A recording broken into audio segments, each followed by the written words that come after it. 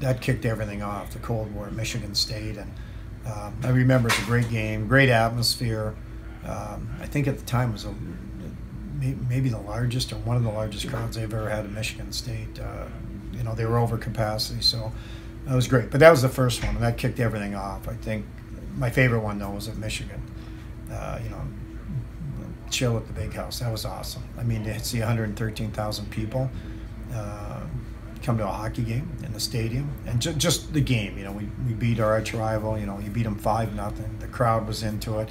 It was just a very festive day. So I think those are the two. You know, and playing at Comerica Park was pretty special too when we played outdoors down there for the GLI tournament. So it was neat, but still the Big Chill at the Big House was the best one.